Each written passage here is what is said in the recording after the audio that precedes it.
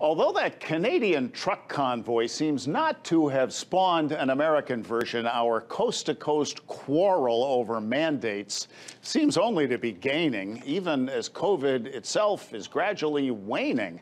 However useful masks and vaccines are battling this novel coronavirus, meaning like nothing we've ever seen before, better safe than sorry protocols were better tolerated 2 years ago. As too many have suffered and died, resistors who relented and got the jab saved face by calling it their choice, not something government should require. But nanny state grievances are nothing new, and rules intended to protect us are inconsistent enough to irk and confuse. Example, requiring motorcyclists to wear helmets. Some states do, others don't, despite the risk of not wearing one. Then New York City Mayor Michael Bloomberg got the late-night comedian's horse laugh for restricting the sale of sugary soft drinks larger than 16 ounces, like you couldn't just buy two. Food packaging and fast food wall menus now list calorie counts. And a state legislator where I live in Rhode Island has introduced a bill to ban nips, those little booze bottles they used to serve on airplanes, to fight roadside litter and because people drink while driving.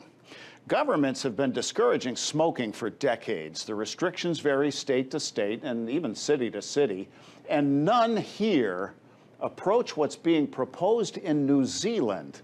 In an editorial entitled "A Ban Too Far," Cigar Aficonado magazine admits we are all for keeping cigars and all tobacco products out of the hands of children. Cigars are meant for adults.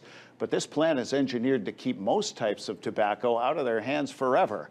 And they explain that currently people who are 18 years old and able to purchase tobacco in New Zealand, but if this proposal becomes law, beginning in 2025, that minimum will increase by 1 year every year in perpetuity. So in 2025, the minimum age would become 19. In 2026, it goes to 20, and so on. Do the math.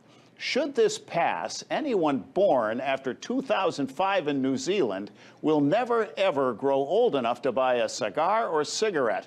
Boom times for the black market. Suggestion.